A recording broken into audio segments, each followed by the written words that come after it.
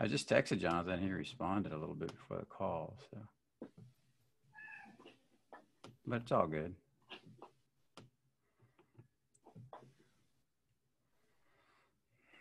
Okay, attendees. Let's see who we got today. Welcome everybody. I can see y'all coming in. We're just letting everybody in, and it'll take a few minutes for everybody to get into the room. It's growing really fast. We're quickly climbing and already at 20. Hope everybody's doing well. I know last week the everything went off a little weird. That was our scheduling. It was a little screw up on our part, but this week we're going to kind of make up for it, get into a flow.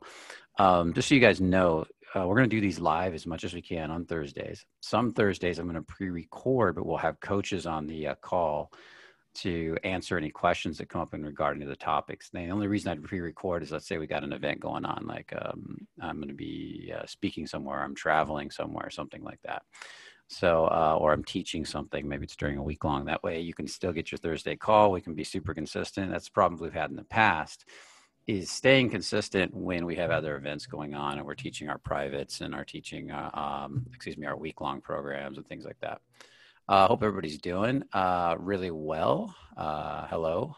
And just let me know you can all hear me. Put something in the chat. I saw Roke wrote hello already, so that's awesome.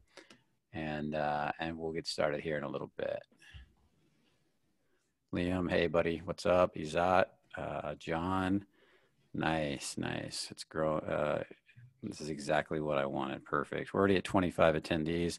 If we get back to doing these on a regular basis, we'll start getting back up to 100 attendees like we used to. So be on these as much as you can early on, because they do grow really fast when we do them on a regular basis. So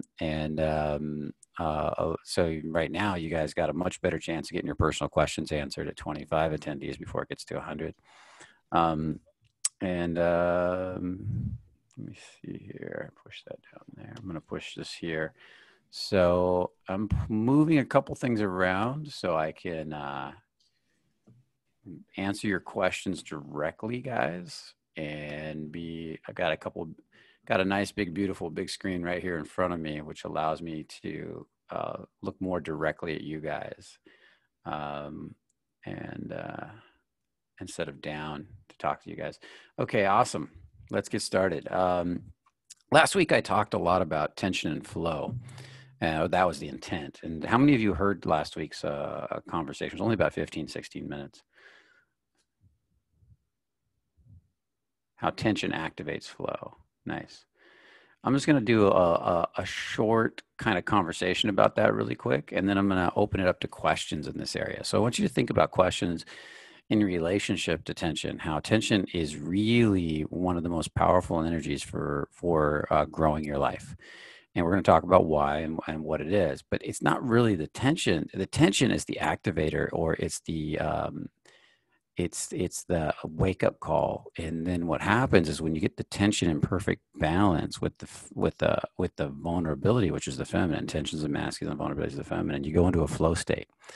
And in that flow state is where we grow. It's how we create everything that we want to create. It's where change happens. It's where magic happens. A good example, I always love using surfing, because surfing is such a great example, because you're literally riding waves of water.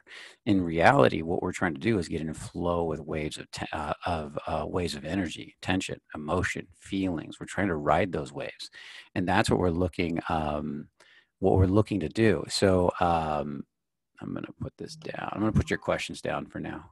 There we go. So we're looking to get into these flows of energy. And so a surfer might ride a big wave, a little wave, a huge wave. He might become so good at riding waves of energy, waves of water, that he's riding these huge barrels, waves where he's ducking into the barrel and riding it in a beautiful way. And so that requires tension. And the ability to be comfortable with tension, because to activate that flow, imagine you're on the wave riding it. That's perfect flow. You're in balance with the water. You're in balance with the flow of the water. And your whole body is just moving and adjusting micro movement to stay on that board in perfect time with that flow. So just kind of think about that for a minute.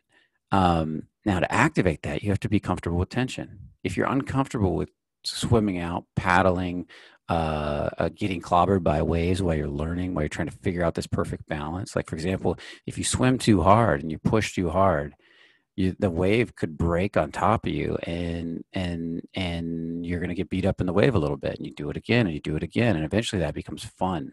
You start learning to become comfortable with the tension of trying to get into this perfect flow.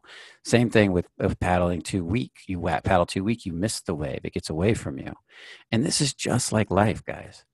In life, we do the same thing all the time. And we need to learn to balance and relax into it. When we nail it, flow starts to happen, and it starts to move. Everything starts to move in this nice rhythmic pattern, and it's beautiful. Another example I love to use is the example of a hose running from a spigot to the garden and watering your garden. That hose is hooked into a spigot and it's in perfect flow. The tension being the hose itself, as the water runs through it in perfect flow, being guided all the way to the garden. It's a perfect flow. So it doesn't really feel like tension at that point, but there's tension involved, because if that perfect amount of tension wasn't there, it wouldn't flow. Now, the over application of tension in that case would be the over application of tension in that place. Sorry, guys, I'll silence this thing. Would be like if you're squeezing the hose or knotting the hose, and then it starts to build up, and that's where you really feel it, is the traditional sense of too much tension. That's stress. That becomes stress at that point, and you build, and it begins to feel like crud. And so then the relaxation of that, learning to let go and unknot those knots and start to create the flow again, is what we're going for. But without tension, you won't be able to figure that out. Without getting out there and pushing a little beyond your boundaries and feeling everything tighten up inside you a little bit as you get nervous, or you go into an unknown territory, something you've never done before, and you feel that tension, and then practicing relaxing into it. So tension has always got to be relaxed into. And as you learn to relax into and ground more of that tension, you start to create more flow states and more flow states. As you get better at this skill with days, weeks, months, and years of doing it, you start to get better at creating flow states with different things. Some of you are already phenomenal at flow states in certain areas of your life. Maybe it is surfing. Maybe it is art. Maybe you get up and you sing, or maybe you go into a flow state when you speak, or maybe you go into a flow state when you, whatever skill that is. Matter of fact, if you go into flow states, maybe it's jogging, running. Some people just, I remember the first time I went into a flow state running, I ended up feeling like I was floating, like my body was moving itself. It was amazing. Flirting with women in a bar. The first time I went into a flow state with women in a bar was amazing. It was like I could do no wrong. I was talking to everybody, and I was running up to everybody. Everybody wanted to talk to me, and it was just, girls were getting nervous and embarrassed and just turning super feminine when I walked up to them, because I was in this flow state. I was grounding so well, and my energy was so open. And I have to, Anthony, you need to mute, buddy. There we go. I have to constantly reestablish those flow states. And you can see the picture from Anthony from one of our previous workshops there. That was in Bucharest, Romania. That's a great picture, Anthony. But the flow states are amazing when they happen that way. Where did I just leave off? I just left off on a sentence when I got distracted by the picture. I was thinking about it. What part of that conversation? I could just jump back in if not. Anybody got it? The feminine. What part of the feminine, John? Do you have it? What was my last sentence?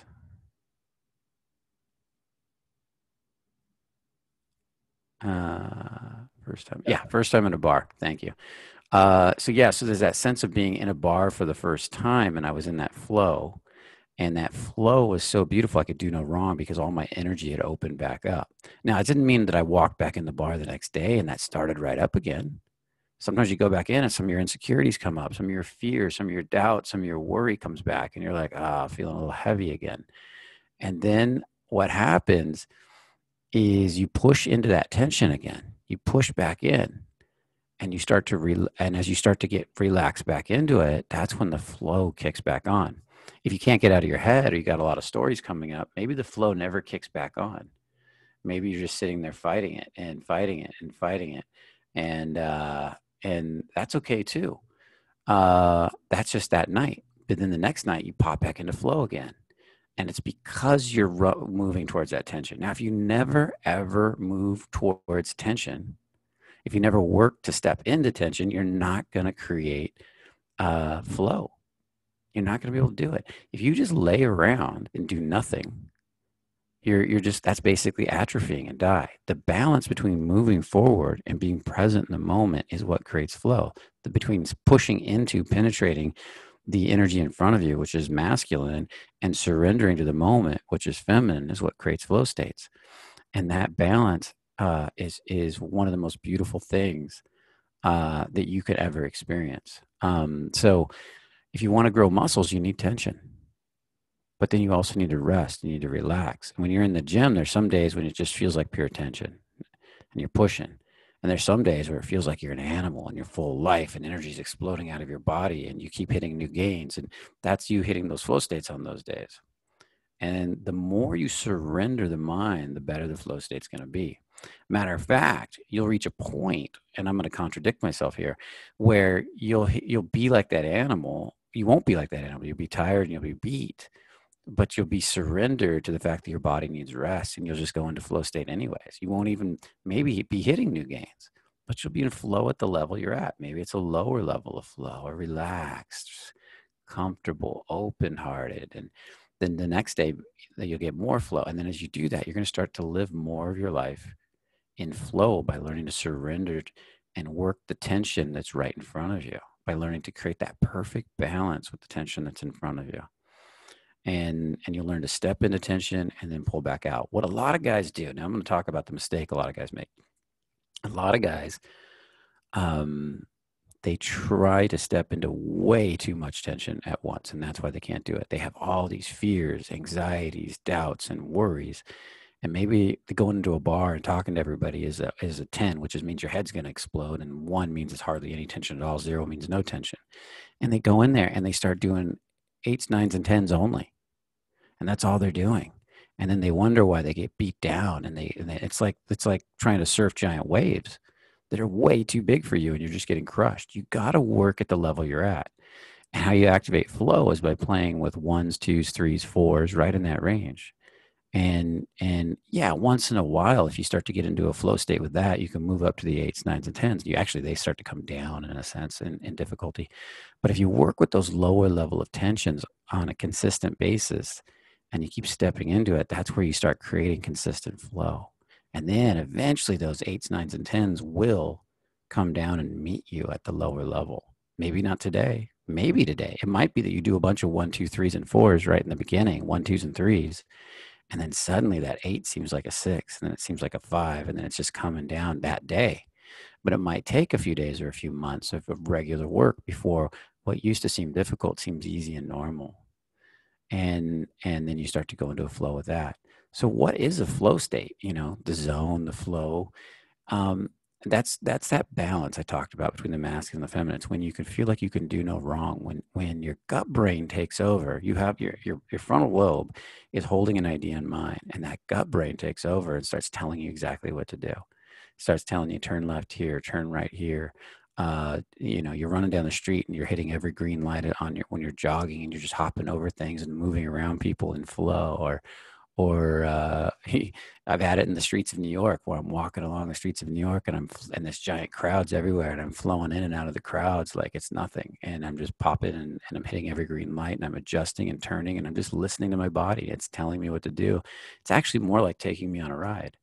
I had it in the bars where I felt like I could do no wrong. Go talk to this girl, go say this, do this. And you're just kind of almost doing what your gut brain is telling you to do, is you hold the intention in your frontal lobe as to what you're creating that night. And what it's doing is your gut brain is guiding you to the image you have in your mind. And the whole body is working in time to create this. And it's such a powerful, healing, beautiful experience. And so many people really, they state pump themselves into it. And that's where they push really hard to get into a flow state. And then they finally surrender into it. But They're more like out of their body flow. And I call that like a state pump flow, where they're kind of racy and all over the place, but they're having a blast because they've left their body. I'm talking about being in flow within your body, feeling everything, in time with everything. That's more of a meditative experience. This is almost, and flow states become like moving meditations, and athletes experience them all the time. The top athletes experience them all the time, uh, like I'm sure that Jordan and Kobe experienced it on the basketball court, and or Muhammad Ali as a boxer. It's just these moments that'll probably stick in their minds for the rest of their lives, because the moments I've been in flow, they really stick. And I love to have more of it. I love speaking for that reason. There's a sense of flow and a surrender to the speaking even that's just amazing. So, so with that said, hopefully you guys are getting the idea that everything starts with tension in balance with vulnerability, which creates flow state. The one other example is nature. Nature flows beautifully. It has to deal with tension, and it has to deal with the opening and expression, which is also feminine. So, for example, in the spring, it's expressing itself through nature, and it's beautiful, and it's just relaxing and opening, and there's this deep sense of flow. Waters are flowing, and plants are blooming, and bees are flying, and birds are singing, and everything's mating. And in the winter, it gets hard and it shuts down, and there's more tension. But both of those are a form of flow. Just one's a little bit more on this colder end, and one's more on this expressive end. And for a seed to become a tree, you have to plant it in the ground. The seed has to ultimately rot under the ground as it's buried under all this dirt. And then that's what activates it, all that tension, the dirt and the soil rotting away the seed, and then it breaks free. First thing it does is it digs downward into the ground and roots itself, and starts to take nutrients up from the earth. And this is the same as a baby in a womb too. It's under pressure, and it's being prepared in the tension. And then when it's prepared enough, when that tension is perfectly, in a sense, baked, created, that the root system and the structure of that seed or that baby, in a sense, is built it, then it's birthed and it starts expressing itself. And you see a little sprout come out of the ground. But that sprout is much, much smaller than all the root system it's been creating. And then it starts to grow upwards because the root system is there. The tension formed its connection to the earth and gave it the ability to get nutrients to be able to express itself outward into nature above the earth. And that's the same with the baby. This happens everywhere in everything we do. Everything starts internal and deep inside, and then gets expressed outside. But it has to be prepared inside, like your inner reality, before it can be expressed into your outer reality. Your imagination prepares it first, and then starts to put it into form through blueprints and plans and drawings. And then eventually it becomes a physical manifestation of all that as you get more people involved in the progression or the creation of your ideal, the perfect ideal in your mind. And that transition is done over time. A giant building doesn't just come into form overnight. People imagine it, see it, picture it, draw it, do blueprints for it, get every little detail down. And then everybody works together to bring it into physical reality, because the motivation is now there, because somebody wouldn't let go of the image in their frontal lobe, and they got into, and their body started to create it. And that's the beauty of it. So whenever you see somebody rise to the top, is another example of flow. When you see somebody just take off and everything just seems to flow for them, like the Beatles became famous overnight, but they didn't, because they spent years in bars practicing. Their craft is nobody's. Years and years and years. They didn't rise up slowly though.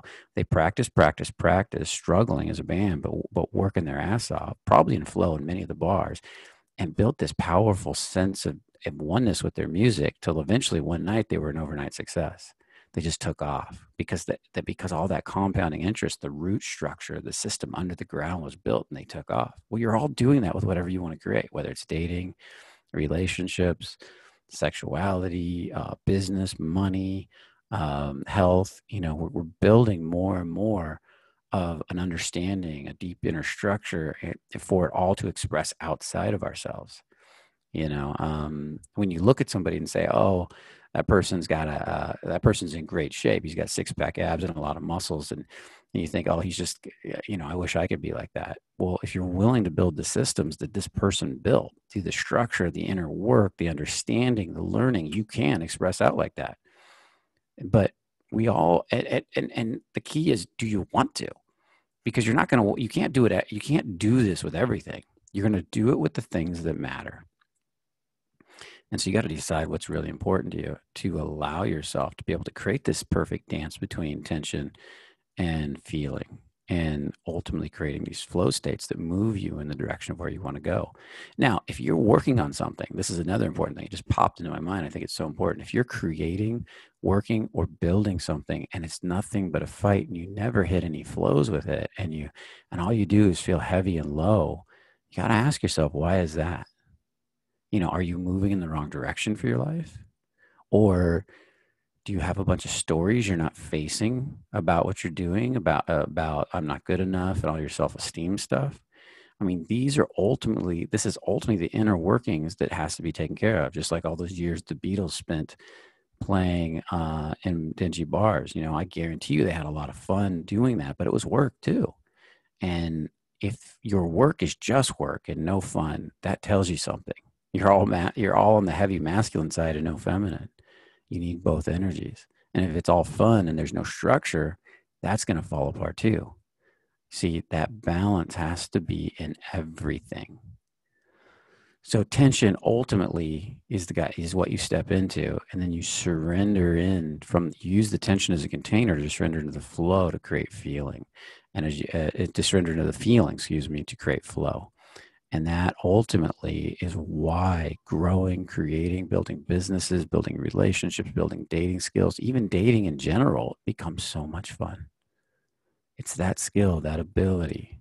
This is why the early pickup artists were so bad with women, because they modeled guys that could go into flow with women. Like they could ground, they were masculine, but then they went into flow and they had a blast and they loved women, they enjoyed women, they had all the right emotional states. They took out the emotional states and tried to model the structure of what they did and just do the structure.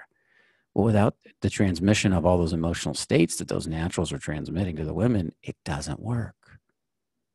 The feeling, the heart, the turn on, the grounding. If it's just all analytical, I'm going to stand like this, walk like this, talk like this. They're actually avoiding all of it. And all they're going to probably end up doing is creating a bunch of unfun tension in the end. And 10 years later, they're still going to suck and probably be worse if they don't resolve that piece, which is what I've seen. So hopefully this connects. It's a interesting conversation I wanted to have. And I'm kind of go a little deeper on what we had last week. And I contemplate this stuff all the time. I love it. So, you were saying you have to constantly redo the flow states. Yes. You mean the flow states don't last forever unless you become, I would say that an enlightened being is probably living more in a flow state than anybody. But for the average person, you're going in and out of flow all the time, and so we're slowly as we evolve, learning to stay more and more in flow state, especially with the things we love. Okay. So let's jump to some of these questions, guys. I already got 5 questions in here. Does anybody have questions around this? We'll take a look at it. I might hold off on letting you guys put questions in here in the future. We'll debate this until I'm done with the talk, because a lot of it gets covered in the talk, and then you guys ask questions that don't relate to the talk.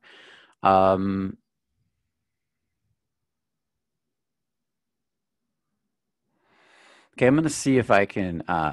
You wrote this at 11:08 before I even gave the talk. So so I'm going to look at these. I'm going to see if I can relate them back to the talk. If I can't, I'm going to just ditch them, and you can ask a question next week. Because sometimes we'll have open Q&As where we can talk about anything.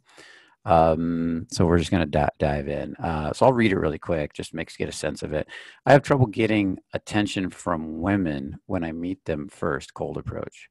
How can I get my foot in the door? I feel confident of me later once the first date is set up.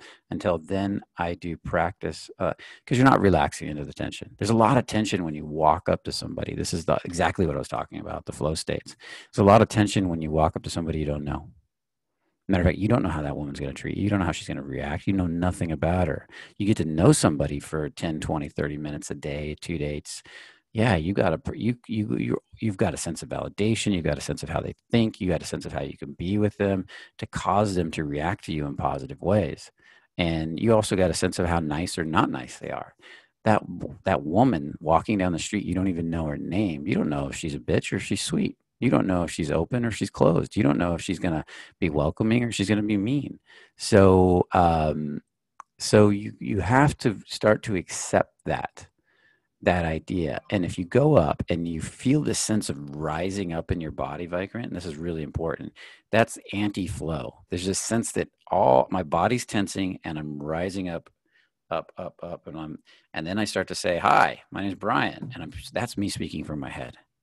Now, if I relax back down into my body and I'm no longer worried about what this unknown is thinking of me, this person I've never met, male or female. I'm not worried about how they're going to treat me. And I'm just carefree and I'm free from outcome and I'm having a good time and I'm going to invite them into that reality.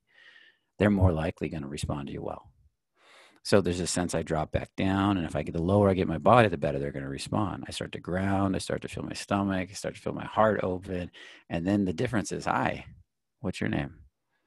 "Hey, I just saw you from over there and I had to come say hi." That's very different than me being locked. I'm going to lock out a little bit here, pull back, and "Hi, I saw you from over there and I just had to come say hi."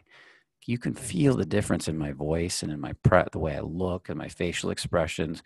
And, or even worse, "Hi, I just want to say hi. I don't mean to bother you." That's apologizing for being, or really pushing. "Hi, I just wanted to say hi. I saw you from over there." And, that's what guys do. They over push. But if you just relax, "Hey, what's up? How you doing today? Yeah, I saw you and, you have a great energy about you. And I just wanted to say hi. Hey, Superman, Eddie, what's up, buddy?" And so just kind of notice the difference in the way I'm speaking. One, I'm relaxing into the tension of the unknown and enjoying it, riding the wave. In the other, I'm fighting it. Okay. Izat, does tension mean pain or is pain tension? No, tension does not mean pain. I'm talking about pain out of fear of remaining stuck, or pain out of anxiety or shame from the past. Is that all tension? Well, it's all tension, but it doesn't have to mean pain. You decide if the tension is painful or not. Like, I can go to the gym and lift weights and it can feel freaking great. I can stretch and it can feel great. It can be painful and feel good too. Like, some people just like get in there, it feels really good. I can jump out of a plane. It can be a blast and scary, or it can be a blast and horrible. So you have a relationship to tension. You have a relationship to anxiety and fear. If your relationship to discomfort is negative, that's one of the first things that I would change. Where in the life do I enjoy tension? Where in the life do I enjoy fear? Do I go to love scary movies? Do I like the Halloween hunt at amusement parks? Do I like, and start learning from that? Because some guys approach women and get scared and they love it. They're like, "Oh, I can't wait." And some guys approach women and hate it. That is not about approaching women. That's about you and your relationship to fear and tension, to responsibility, to whatever the story is in your head. And the more you relax into that and start to change your whole worldview of tension, the tension doesn't have to be painful. Yeah, if it's too much tension, like I said, there's a scale of 1 to 10, and if at 10s, my head's going to explode. That's no good. But if you're playing with 1, 2s, 3s, and 4s, you should be able to enjoy the tension, relax into it. Even a massage has a certain amount of tension in it, right? Otherwise, they're not touching your body and pushing on it. And it can even be painful if they dig into a knot and then there's that release. And some people love that. So where do you land? Are you the type of person that's avoiding all tension in your life, running from tension? Then your life's not going to go anywhere because you have a bad relationship to the very activating force that grows your life and everybody's life. And if you're constantly running from stress and tension, you're actually telling your subconscious mind that stress and tension is damaging me. Therefore, that's going to be the result in your life. You're going to have a really bad relationship to growth. You can't grow with that type of mindset. So watch Kelly McGonigal's How to Make Stress Your Friend. It's a TED Talk. Just watch that. It will enlighten you a lot on this topic. It's 17 minutes long, so go look it up. So does tension mean pain? No. Or is pain tension? Pain can be. Pain is often tension. There's also a vulnerability in pain too. It can be tension like resistance, or a vulnerability, feeling all the emotions and depth of feeling. Um, talk about the pain of fear of remaining stuck. Oh, that can be a beautiful mechanism that tells you you're not moving in the right direction. You're not taking action. You're atrophying, or the pain or anxiety, or the shame from the past. That's something you're not facing and dealing and letting go. That energy wants to be freed up again. It doesn't want to be stuck in the past. So if you keep pushing it down, it's going to cause lifelong chronic pain. It might cause some short, intense pain while you work through it, but you could be through it in a short period of time and then have all that energy reclaimed in your body. So all of these, it's the balance between tension and vulnerability with those two things. Emotions are more on the vulnerability tension. So you could call it vulnerable tension. Then there's the physical tension, pushing through something, lifting weights, and they balance off of each other. Okay. Liam, let's check what you got going on. Hey, Brian, I noticed that right now in life, I feel unclear about what I'm feeling. And in different areas of my life, I notice I'm avoiding tension or forcing myself. So you're polarizing, right? Between avoiding and pushing really hard, avoiding, pushing really hard. You're not playing in the sweet spots. How can I get back into flow and more receptive states, relax deeper into what is now by playing in the sweet spots? Also, side note, I'm forcing my happiness rather than choosing. Well, that's not happiness. That's lying to yourself. I've been feeling a lot of anxiousness with that too, observing people versus living my life. Any suggestions on getting out of this crude mood? Exactly. Play in the sweet spots, Liam. So on a scale of 1 to 10, 10 being it's more tension than I can handle, 1 being just a little bit, and 0 being none, like I'm laying in a hammock. There's still technically tension because there's gravity, and I'm relaxing in a perfect cool breeze. Start by playing a lot in the 1, 2s, and 3s. Matter of fact, take a journal, go out, and for a half hour straight, play with 1, 2s, 3s, maybe occasional 4s, and just walk around and say, go to a crowded area or a semi-crowded area that's relaxing, and say, maybe a park or a beach, and just say, where's tension that I can step into right now, by choice, not by have to. It's got to all be by choice. You can't, if you have to do it, it's not the right tension. So a great example that Sam, one of our coaches, gave is that he'll be walking down the street. Let's say somebody drops a piece of trash on the ground, and you just walk by, and everybody sees it. Everybody's standing there, and you smile at people, and you just pick it up, and you walk over to the trash can and throw it away. Some people get embarrassed by that, but in a mild way, like a 1, 2, or a 3. And then you walk down the street, and somebody's walking by you that's kind of cute, and you just say, hey, what's up? And then you just continue to walk. Maybe you continue on down the street, and you see somebody with a really cool skateboard. So you turn and you walk. I'm picturing myself in Central Park for some reason. Then you walk over and go, hey, this skateboard's awesome. I've been wanting to get one of these kind of long boards. Is this, and one of the things I've been playing with is these lower boards. That's the one I'm picturing. And, is this actually more connected to the ground? What does it feel like? And then maybe let you try it for a second. Then you continue on down the street, and you see somebody walking by you that has a beautiful dress on, a beautiful, attractive, I love your dress. That's so beautiful, as you pass by. And again, you're not even approaching people yet. You're just stepping in and playing with tension. Maybe then you're walking a little farther down the street, and you decide to sit on a park bench for 3 minutes and say hi to everybody that walks by. Hey, how you doing? How you doing? Just waving to people. Then you journal about all this. You don't journal what went wrong. You journal what you're learning.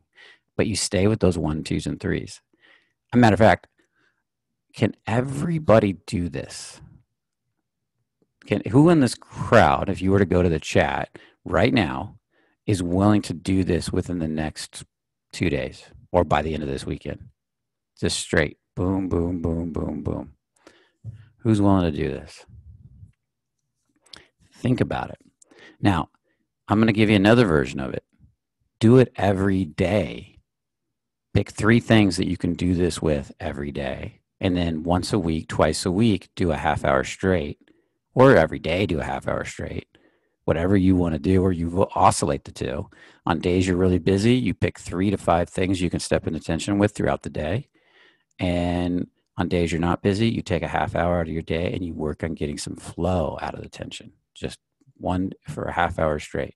And then you journal it all, and you keep journaling what you're learning, what you're realizing.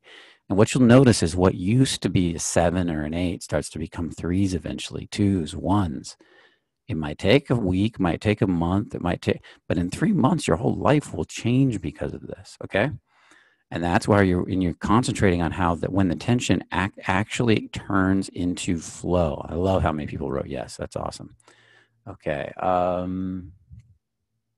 Let's continue on here with these questions. Okay, Andre. Boy, this is a big one, guys. You got this. Sometimes you write these long ones, and I want to skip them. I'm going to be honest because I have to read them, and I have to keep a whole audience entertained. So if you can't get to the point, sometimes it's more than when because I'm talking to so many people at once, not one person. I sometimes have to skip them. So I'll try to get through this one. But you guys got to be really cognizant of that there's a whole group of people that I'm teaching together. And if you're not getting to the point, it makes it much more difficult. Brian, since I began this journey of releasing, I feel more nervous than ever. I guess it's easier to have a persona of dancing monkey than to feel, okay, got dancing monkey. I get very nervous. Okay, you get nervous. Talking in front of people at a webinar, for example, okay. And I think of myself, that's not me. I hate shaky. Okay. I try to welcome it. The more aware I am, the more I feel it. I'm going in the wrong direction. Okay. I have some.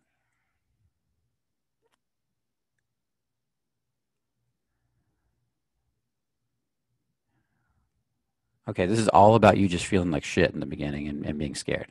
So you need to write that much more succinctly. In small groups, I think no one wants to work with me. I have see now. See, and then I say this to you, and you, by doing this, you get me to say. See, we all get people to treat us a certain way, and all this rambling causes people to push you away. And you're rambling through the whole thing, and you're actually creating it. Your question is super valid, though. It's a super powerful question.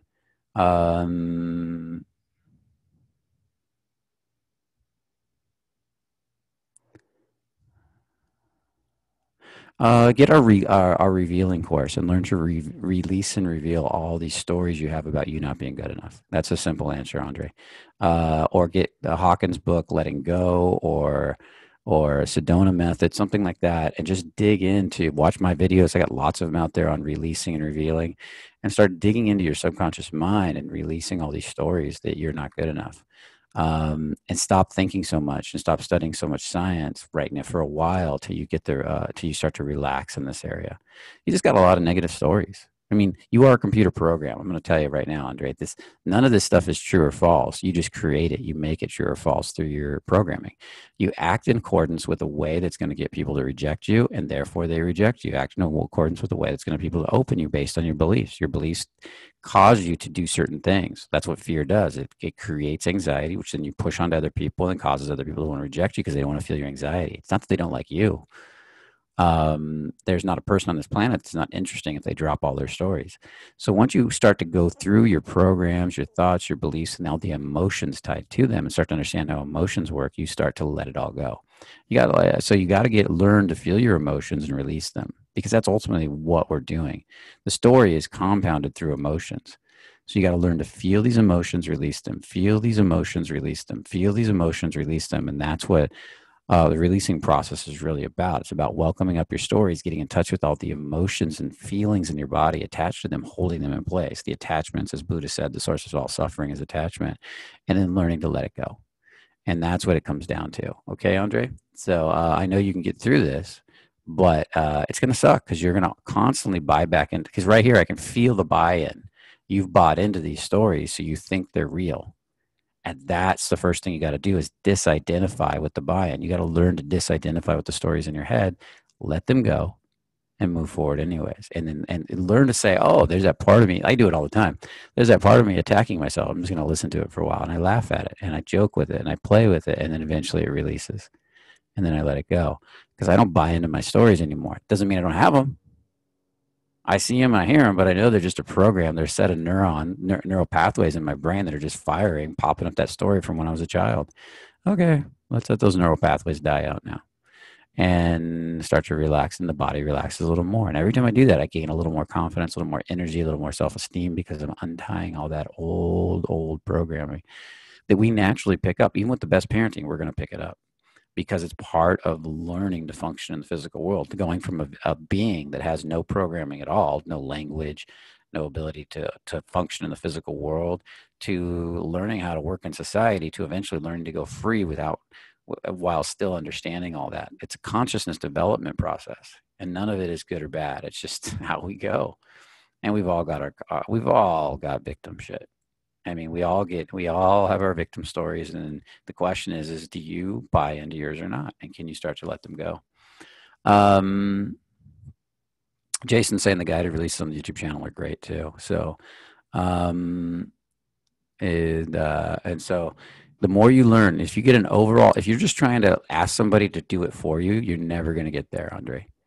So it's great that people tell you, this is this, that, the other. You have to make a concerted effort to go after your stories. Work with people that understand. Ask them to help you get good at releasing your own stories. As a hypnotist, I used to sit there and work with people that wanted to change something. I'd do a little session. They'd go home and listen to the tape. But where the real, true value, true personal growth is in me guiding you to become an expert at at getting this stuff out yourself. And that's where I'm teaching you to fish. I'm not giving you a fish. So if you're looking for somebody that's just going to give you a fish, that's not me. I stopped doing that years ago because it doesn't have the long-term powerful effect that you guys need. I teach people, and I'll do releases with people, but in the same process, I'm teaching people how to change their subconscious and their life and their energy and their beliefs. And that's what really makes it work. Okay. And yes, basic meditation can be good for calming your mind when it gets out of control to create that disidentification, but that's all part of revealing too. Roke, when I talk to women, they seem to repel. Okay, congratulations. There's no question there, Roke. So I don't know what you're wanting to talk about. It's probably because you're ungrounded, you're angry, you're sad, something's going on like that. So you have to have a question there, buddy. And so I already talked about that if you're ungrounded or in your head, it'll repel women. If you're disconnected from your body, if you're playing the victim, it could be a million things. It could be that you have bad, body odor. It could be that they're not repelled and you're projecting it onto them. A lot of you guys, I've had so many clients do that. Women actually like them and they walk away because a woman look at them funny once or test them once and they walk away. So there's a million possibilities there, buddy. Does location or city or maybe even country you are living in have anything to do with you not being able to experience having a flow state? Not a flow state, no. I live in Munich where it's conservative. Nothing wrong with conservatives. I like conservatives. I get along with them. And all about conforming and looking or being correct all the time. That's your story. I guarantee you that wouldn't happen to me in Munich. Girls and people generally are very judgmental. That's your story too. Is that just my unconscious? Yeah, that's your mind making up excuses. I'm not going to say you can't be in a community where they don't have more overall beliefs that say you should or shouldn't do this. That can definitely happen. But still, are you letting it affect you? And I'm not saying Munich. I don't think Munich's bad that way at all, probably. Now, try going to the Middle East. You're going to have a whole different set of problems. So, Europe, you're fine. And if you are a judgmental person, which you probably are, you're probably judging everybody else, how they're being, and maybe internally, and you're not doing it externally, then you're going to feel judged by everybody else. And you're going to worry about what everybody else thinks of you. And it gets projected onto everybody else. And then what's going to happen is as they feel your micro expressions, your subcommunication is closed off, and which is what's going to happen when you're judgmental. You're going to create these micro expressions that are closed off. They're immediately going to close off around you, and you're going to feel them as more judgmental. The more open and accepting you are, the more free flowing you are, and even when somebody else is judgmental, and the more accepting of that person they are, the more they start dropping their walls. And that's all over the planet. Almost everybody's got a ton of defense mechanisms. The guy that walks up with an open heart that's accepting and loving, they start dropping that stuff really fast. And the guy that gives the girls permission to be free, they start dropping that stuff really fast. And so almost everybody loves to make excuses about the town they're in, the home they're in, something like that. And if it's really that bad, go somewhere else. See what it's like. Sometimes you go somewhere else that's new and you think it's better. Now, I will say there are better communities for meeting women. Like if you Eastern Europe has a lot of beautiful women, and a lot of single beautiful women. That's a little better than say going to some little town in the middle of nowhere, for sure. But Munich's a pretty big city, and I imagine there's a lot of beautiful women there. And conservative women are very fun women. I don't have a problem with conservative women, unless you're talking about like you're in a Amish community where they're all completely shut down, something like that. That's a whole different level of conservative. But I haven't heard that about Munich. So, okay. Connecticut. I go to New York City to approach. I don't know how New York's been lately. We were supposed to be there right now, pretty much right now, but we canceled all our trips for this year. And so New York is freaking great. Meet women, no problem in New York. At least before the COVID thing. I don't know. I'm sure it's even with COVID, guys go out and meet women here in LA all the time. Meet women at the airport all the time.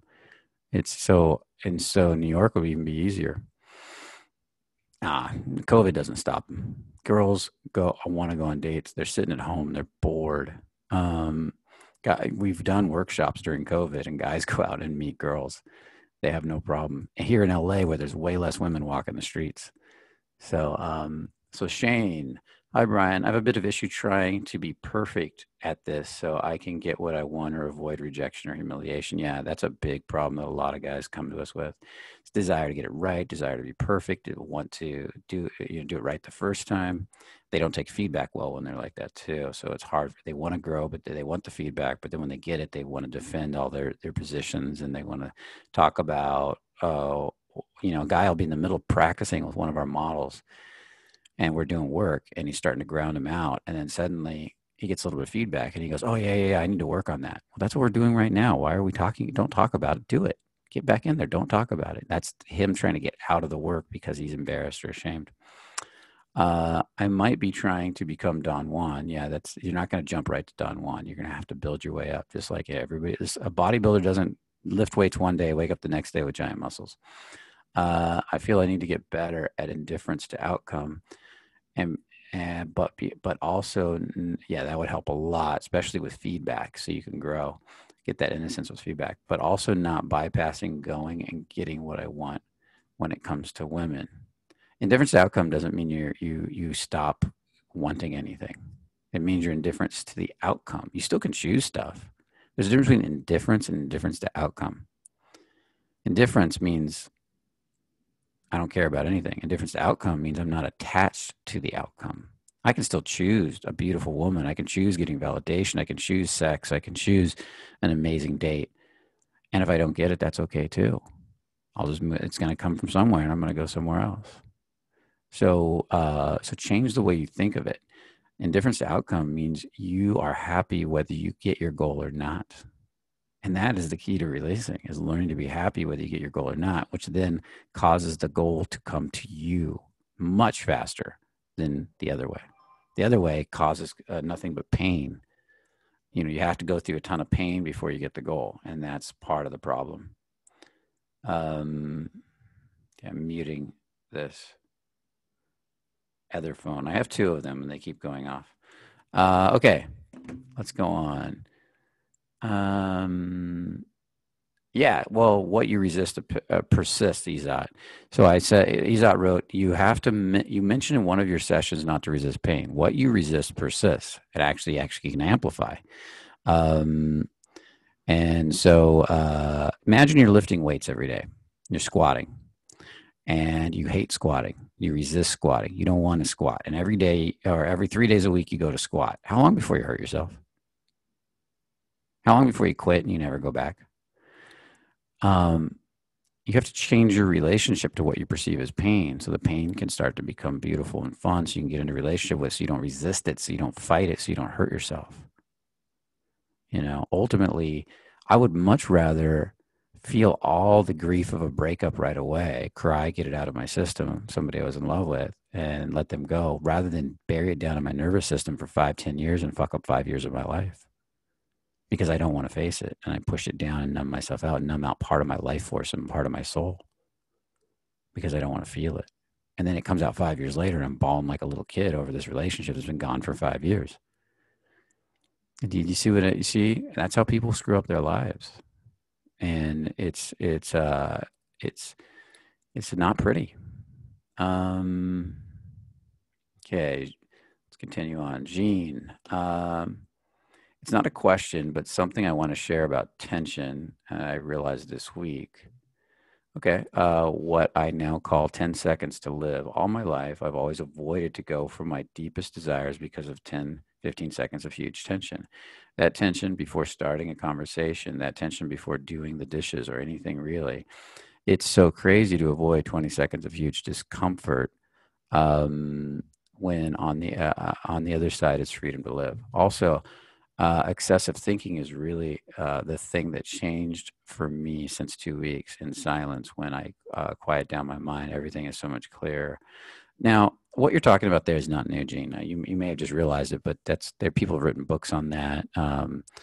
Uh, Mystery back in the old pickup days, 3 seconds, 3 second rule, approach within 3 seconds. Don't, otherwise your mind's going to start building thoughts. Thoughts are going to compound. They're going to start to grow. You're going to get more thoughts about why you can't approach, why you're afraid. And you're going to build a habit of anxiety before approach. There's another book that was written about, what was it? What was that book where the woman like count down from 5 to 1? What's her name? Anybody know? And Mel Robbins. Mel Robbins, yeah, she wrote a whole book on it, how it changed her life, and it's just a best-selling book about she would just do exactly what you're doing, but it was 5 seconds for her, 5, 4, 3, 2, 1, go, and she would go and stop her thinking all the time, all day long. It was just a habit she was building. It changed her whole life, and she taught it to other people too. So it's a very powerful process, and it cuts through the thinking. Now, at first, when you start to do it, you might build a bunch of anxiety at the fear of even doing it. But the more you do it, the more you'll just stay in action with it, and just don't become obsessive with it to where you don't take any time to relax either. So there's got to be every day needs a period, and every period there's a like let's say you work for anywhere from 45 to 90 minutes straight. That's the period. You 5, 4, 3, 2, 1, go, go, go, go, get stuff done. And then you take 20 to 30 minutes to relax and stop altogether and meditate and spend that time in silence. Then you work again for another 45 to 90 minutes. And how you determine the 45 to 90 minutes is how prepared you are for that day. Did you get a good rest? Did you sleep well? Do you feel good? If you're feeling really solid, 90 minutes. If you're feeling more tired, the work period will be 45 minutes. And then you take that break and recharge. What that's doing is when you work, you're amping up cortisol.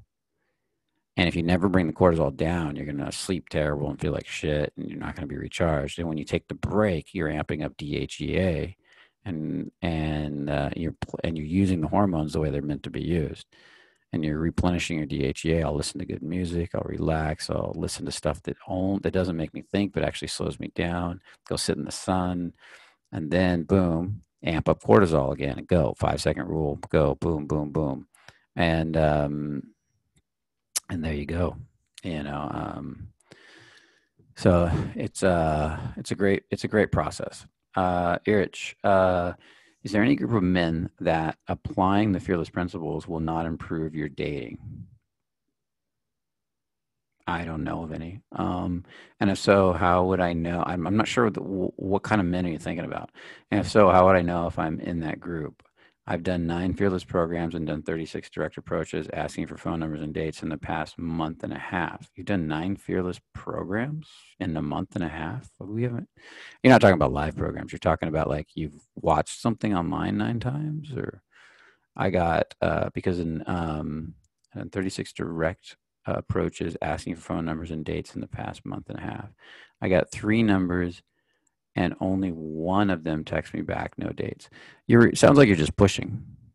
You're not learning the feeling side. So a lot of guys hear the tension side and they think it's all about tension. No, it's got to be in balance with the feeling side. Like I talk about this all the time. You're probably pushing from up here and you're not relaxing into your body.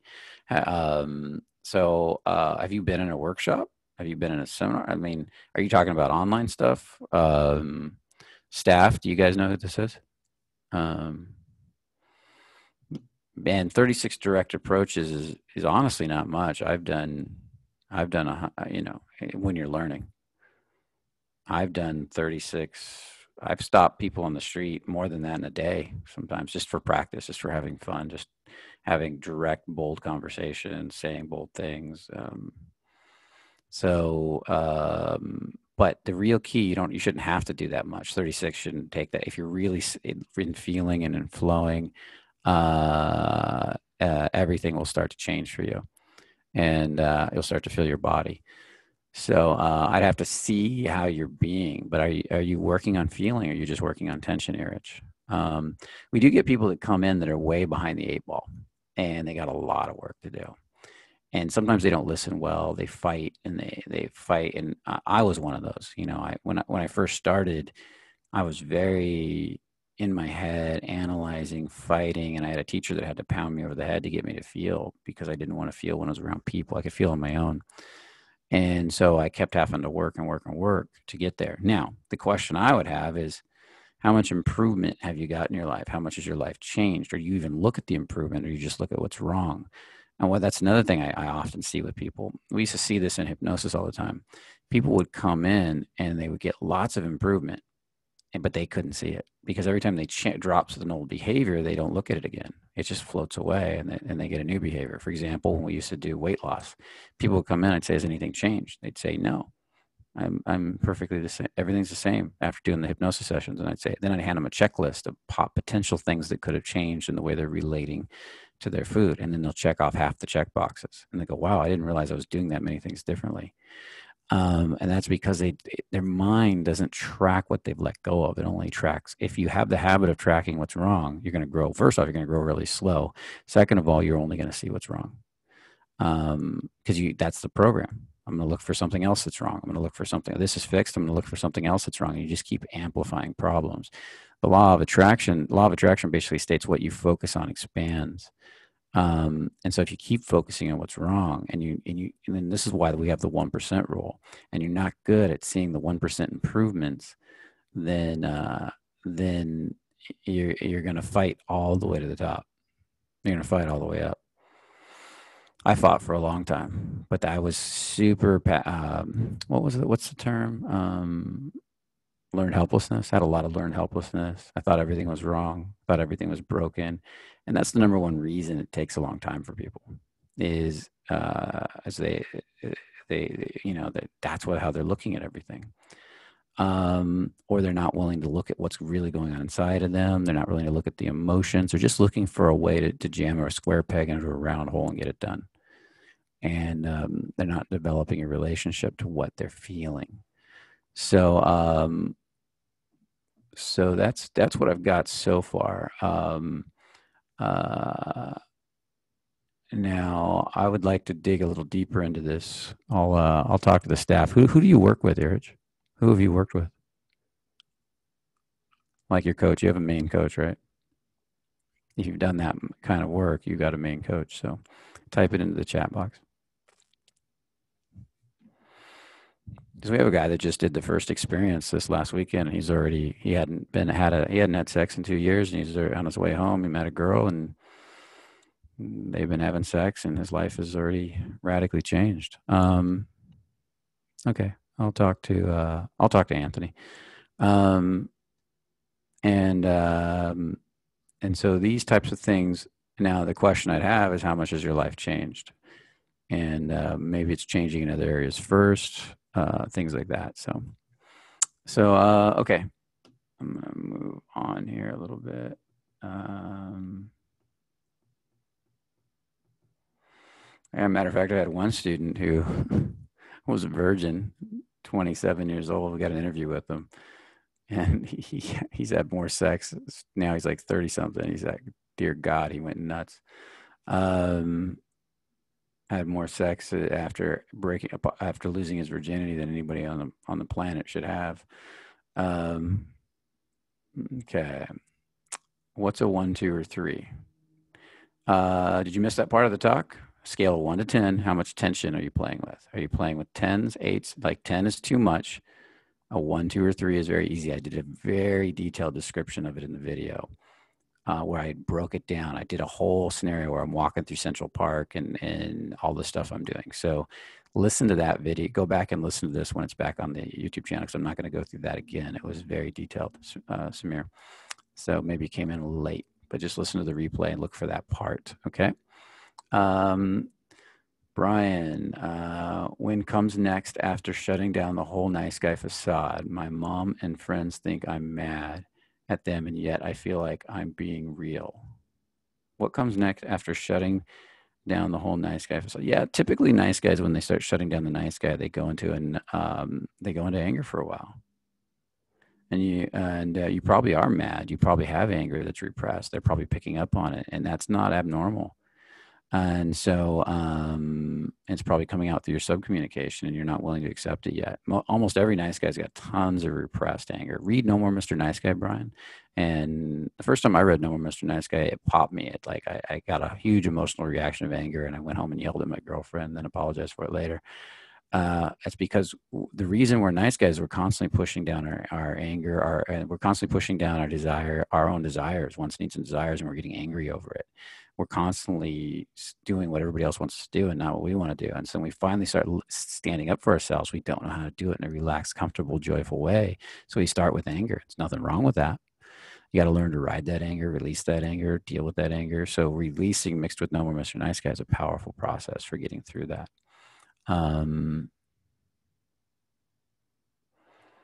Okay, let's continue on. In one of your webinars or YouTube videos, I don't remember which one, you mentioned that our microexpressions make other people treat us a certain way.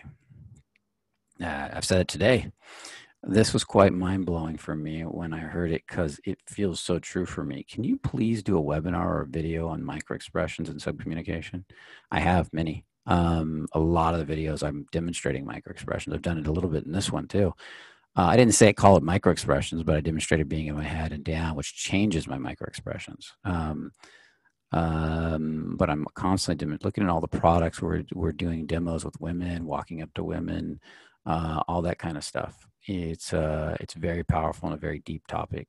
And the Fearless Man Lives, we go over a lot of microexpressions, which we got one coming up, right, guys? So in that sense, it's super true. When we go do the highs, you go out to the street and we just walk down a busy street and say hi to everybody. A lot of people, when they first say hi, don't get much response. Everybody kind of just maybe turns their head, ignores them, looks up, looks away, or if they're really being strange, they're really pushing over the highs, people kind of pull back and feel uncomfortable. And then let's say a coach does it. And you see how the coach is so relaxed and comfortable saying hi to people and is enjoying it, and their heart opens and they look at people. Hey, how you doing? Look at people from farther down the street, not the last minute. And they're like, what's up? How you doing? Hey, nice dress. Hey, whatever, you got a cute dog, and they're just flowing.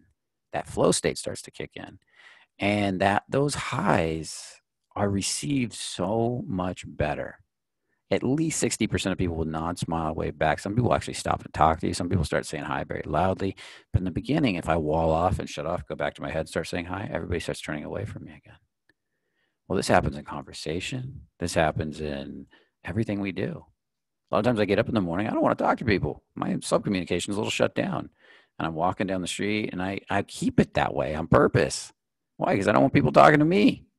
But then when I start opening, people start smiling more, start connecting more, start flowing with me more. They want to talk to me more. And if I shut it all down again, they don't notice me as much. We put this stuff off, guys, all the time. I've talked about maybe doing a video. Do we have any videos of us just doing highs and demonstrating how people close off and open up? I'm not big on infield videos. People always ask me for infield, and I'm not big on going out and doing infield videos. That's actually wrong. I said that wrong. I'm not big on doing pickup videos of infield of women and taking them home with their face blurred out. I think that's really not cool to the women. But going out and socializing, talking to people, flirting, playing, that could be something we could start to look into, and go from there. So, but yeah, this whole idea, I can, when I see some of these girls talk and they're blurred and the guy taking them home, pulling them out of a bar, and it's a hidden camera video. And I'm like, if I knew her, I would know who she is. The only people that did infield the way I would consider ever doing it was an old company that's out of business now. And they would actually go, they called it waiver game long time ago, pickup 101. They would go flirt with a girl, get her phone number, walk away, say goodbye. Then they would come back to her, walk back up to her and tell her there was a hidden camera on her and ask her for a waiver. And then they had to flirt some more to get the waiver and joke. And they called it waiver game. And then the girl gave permission to put it on the YouTube channel. And that's the only form that seems to be in integrity. A lot of work, though. A lot of work. That's another reason. A lot of time to get out and do that stuff, and especially if you start doing it in bars versus on the street, getting that stuff into the bars and all. It's a lot of work. Okay, Brian, I had a significant release recently where I cried intensely for an hour or so for the abuse endured from my parents as a child. Thank you for the guidance to do this. Yeah, you're welcome, man. I no longer have such a feeling of inner loneliness. That's huge. You'd let go of a lot of abandonment, most likely. And I'm working. That's one of the most important things to let go of, guys, is that abandonment. It's going to change your life. And I'm working towards recovery from codependency. That's awesome. I love hearing that. Listen to this positive message and the way he's looking at it. He's looking at all the growth and how he's growing and this is going to help him to grow a lot and a lot faster. Thank you for your message and direction on getting this done. You're welcome. I love the compliment, but what I really love is how you're looking at it. You're looking at it from a place of release and growth, not from a place of I had to do this. And that means you're going to continue to grow and continue to grow because of the way you look at life. It's a worldview, Landon. Great job, man. Shane, thank you. Brian, I noticed that I have a pattern of re-entering my old pain or stories rather than releasing and truly moving on. Yeah, that's probably because you're not really releasing them. You're probably telling yourself you released them. Because if you truly released it, you wouldn't re-enter. So there's either maybe you release a little bit and then you move on a little bit.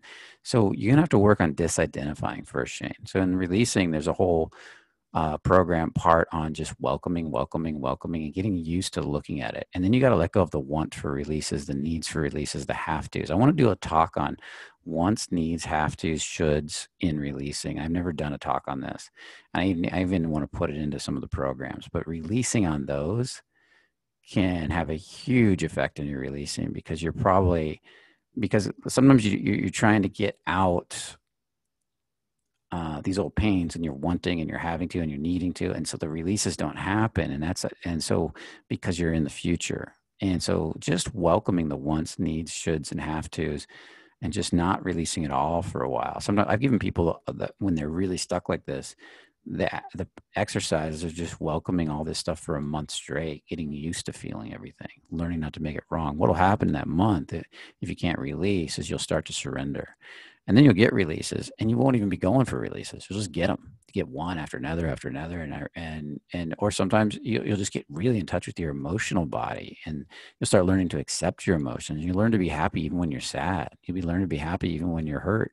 And that's powerful. That's the disidentification right there, Shane.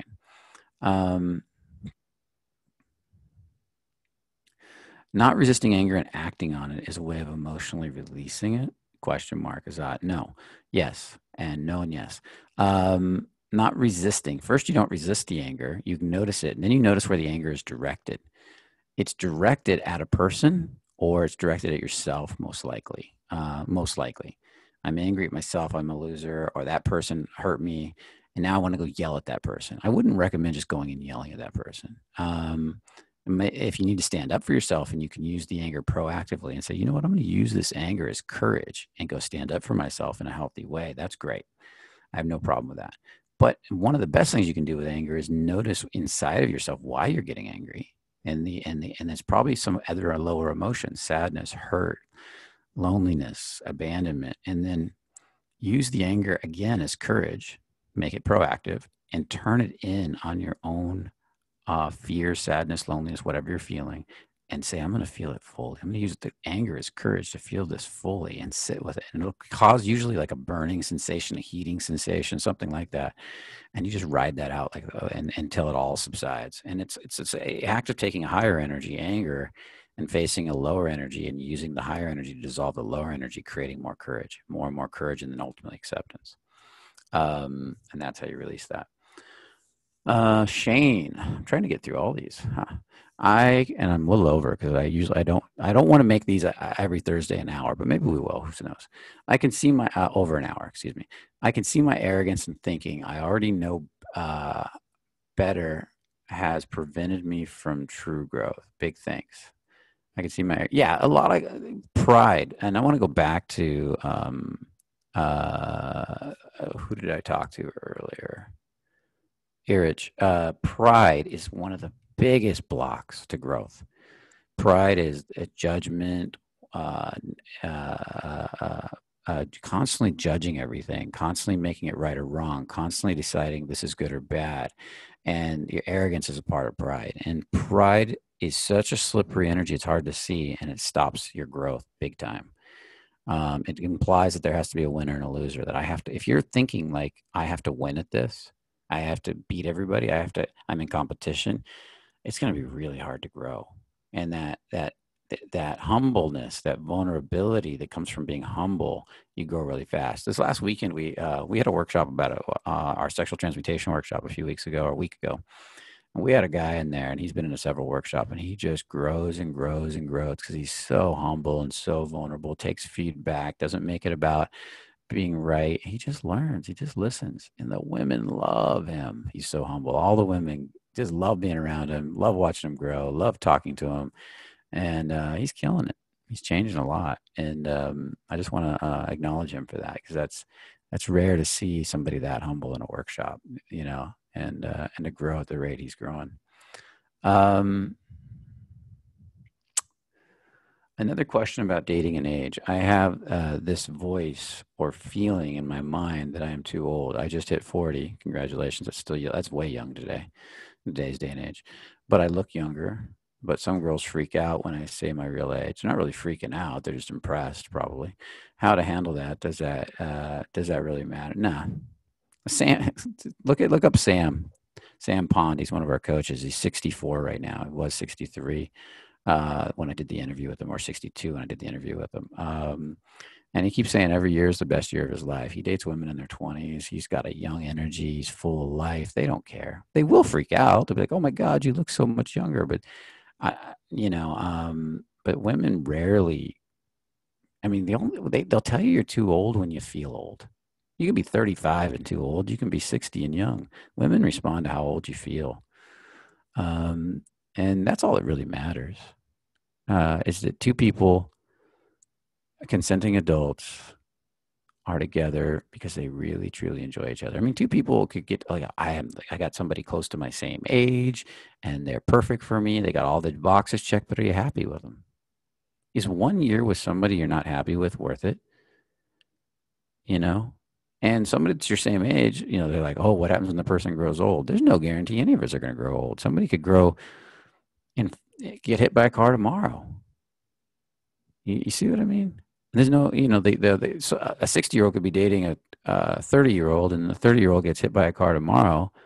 You see what I mean? It's just, it's all ridiculous. It's all planning for the future and trying to make it all perfect versus truly enjoying the human being and loving the human being in front of you.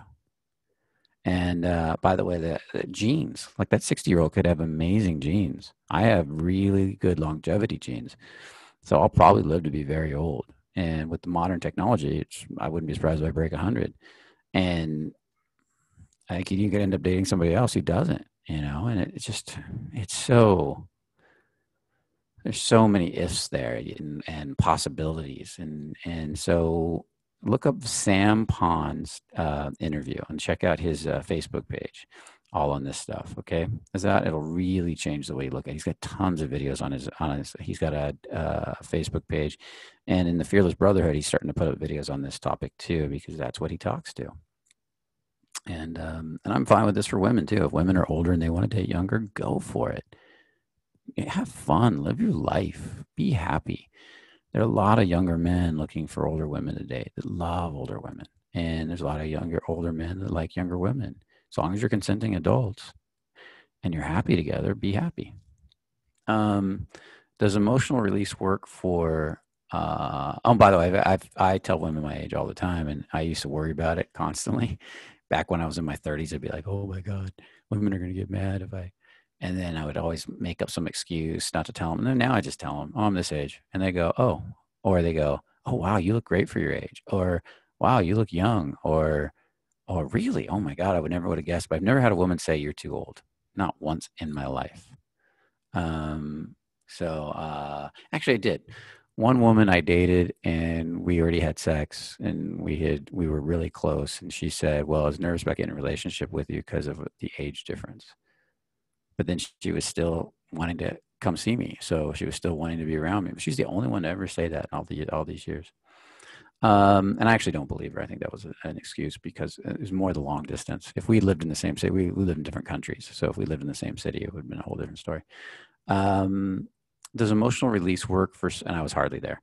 Does emotional release work for someone like me? I'm waking up after 4 years of pushing in the wrong direction. Can I still change? Yes. That's my simple answer. I mean, it seems like a leading question, and you know it does, or you wouldn't be here. It's like saying, "Can I grow?" Please validate me is what it is. You're asking for validation there, so you have a need for validation, and that's all part of emotional release work.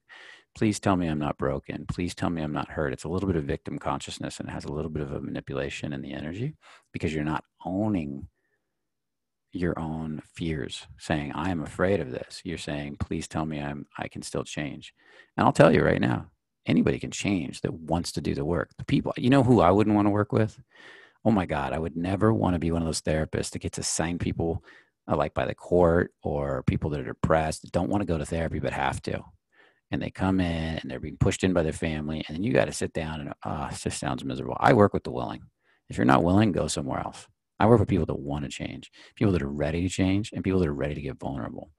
And sometimes we get people in the classes that don't want to get vulnerable, and that's a big problem. So, yeah, Samir, I got the feeling you did. It's in there. It's a really good description of it. So make sure to check it out. Okay, I think the questions keep growing. We're well over an hour. We're getting close to an hour and a half. I don't think I can do much more here. Um, uh, the best way to be a true student is to be is to drop all your pride and listen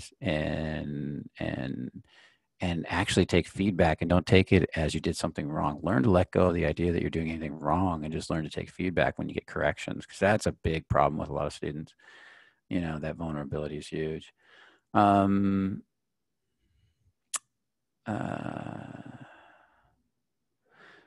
good sign that I'm grounded, John, is feeling low in my body. Can I feel my legs? Can I feel the earth? Does it feel good? Like it should feel good. I should be able to feel. I feel like I see 2, 3 feet into the ground. I feel relaxed. And then the world around me, how's it responding to me? You know, are people responding to me really well? Are they pulling back? The world will always respond in relationship to how in your body you are, how out of your body you are, how connected you are, and so forth. Now, grounding doesn't mean that people will go on a date with you. It just means they'll be more comfortable with you usually. So just kind of remember that you have to get your heart open. You have to, drop into your turn on, things like that, focus. But grounding is the key to all of that. Without grounding, you can't do any of the rest of that really well. So it's hard. And so I'm going to end it at this because I'm 51, almost 52. I'll be 52 on the 7th of October. Is that and I plan to be the youngest 80-year-old on the planet. I've almost got my six-pack abs. I'm about a couple pounds away from a full six-pack, and I'm building muscle now. My goal is to put on the next year or two. Maybe I'll do some pictures of that. I've dropped a lot of weight over the years. If you look at the old YouTube videos, you can see how fat I was, out of shape I was. And now the last year and a half, my core focus has been my health, hormonal, physical, mental, not dating. Dating, I love teaching you guys, but Sam Pond, by the way, he's at Pond, Pond. My main focus is my health now. And I don't want to take hormonal replacement like TRT or anything. I want to do it all naturally, where I'm healing the body, learning the best diet, becoming superhuman, getting a really cool, a powerful mind that focuses, and And I love that stuff. It's just so interesting to me. And this all started because about a year and a half ago, I was just getting so tired on a ski trip. And I was actually started before that. I've been working on my health for a while, but on that ski trip, I was getting so tired. I didn't want to go out most days. So I cost many days I didn't go out, and I let the other guys go out, and I was feeling it. And I was like, why is, and I realized when I got back and I ran a lot of my blood work, my hormones were crashed, and I didn't know why. And I started doing a deeper look at why this was. And, the doctor wanted to give me some hormone replacement therapy. My testosterone was fine, but other hormones were down. And so I started to do a lot of work bringing my hormones back up, as far as naturally cleaning up the diet even more. And what I figured out was I had a bunch of histamine responses going on in the body, and allergens in the body to certain foods. And my gut damage wasn't fully healed. It had healed a lot, but not completely. And so once I got everything out and I got really cleaned up, my hormones started coming up. I started to feel better. But then there was a lot of then I wasn't building muscle, and I had to look at that. And so now everything's changed. Everything's starting to skyrocket up, and I'm seeing the difference. And I can't wait till this season of skiing. My energy is so much better, and so my body is so much stronger. And it's only getting stronger. So it'll be interesting to see what the next year holds as I continue to do this work.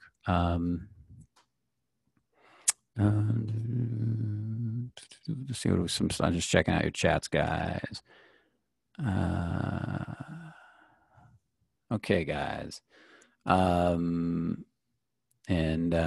So everything is I'm just glancing one more time. I keep reading and trying to talk at the same time. Thank you, man. I appreciate it, Shane. Remember October 7th, guys. If you want to wish me a happy birthday. Yeah, a lot of people think I'm in my 30s or into my 30s, especially when I take off the glass. If I shave this beard, guys, I look like a fucking kid. And and I guarantee you my testosterone is really high. Last time I checked, it was around 600 something, and now I've done a ton of stuff to bring it even higher. I wouldn't be surprised if it was 800, 900, and I'm just feeling better and better. And so more and more energy. So anyways, I can't guarantee all these talks will be this long. This one, I just had the time today. Love doing it. What do we got coming up, guys? Team, anything coming up we need to mention? We talked about today. We talked about the revealing product masterclass, which is a fantastic class. People are changing their life with it. We got we got some workshops coming up. Do you guys want to post it in the chat? What do we got? And anything that these guys need to know about? And the Brotherhood, check out the Brotherhood if you haven't done that. We're starting to build that out big time. We're having the coaches posting there all the time. I'm going to be posting there, doing some live calls. That's our live online group where we do a lot of private work. It's a small monthly fee, and that's where we can really do tons of great work. I'm glad you got some light bulbs, Reese. Virtual Fearless Man Live is coming up. What are the dates for that, Cairo? There's a link to it right there. Actually, the dates will be in the link. Just click on the link there. So that is our entry level live product. We're doing it virtual for, you don't have to travel here. We used to do it only live. I do a lot of the subcommunication demonstration there, and I talk about a lot of the qualities that make you a grounded, attractive man and break them down, demonstrate them, and talk about ways to practice them. For grounding as an example, tension as an example, demonstrate it with the model, demonstrate grounding, demonstrate tension, demonstrate turn on, demonstrate using penetrating energy, demonstrate using receiving energy, demonstrate touch and how it can be creepy and how it can be really grounding and sexy. And we demonstrate all that live in that class and all the subcommunication that goes with it. Somebody asked me about subcommunication, so make sure to check that one out.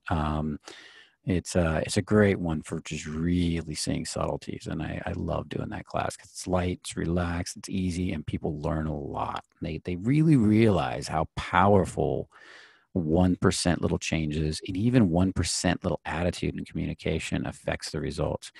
A 1% change in your attitude can change your results massively over a month, 2 months, a year. And it's the same thing in talking to another person. 1% over 5 minutes in a change in your energy can cause a radical shift in the way the person responds to you.